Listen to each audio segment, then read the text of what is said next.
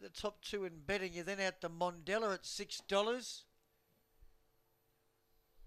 There was a winner here about 7 starts ago, Mondella.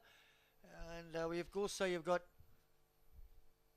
Ninpin at $9.50, which is showing good odds at the moment if you like its chances. But this is pretty open.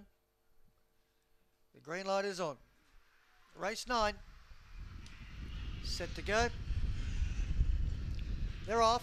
And beginning well from the inside was Cup of Tea Kiwi from Mondella. But right across them, Gloria's Choice has crossed them from the outside. It's Gloria's Choice from Far More Perhaps.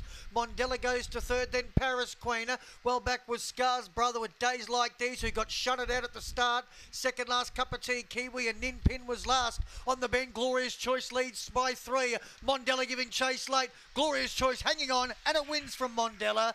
Third will go to Far More Perhaps, and Paris Queen was fourth. Then Days Like These, Scar's Brother, Ninpin, and last of all was Cup of Tea Kiwi in a 25 and 50 time.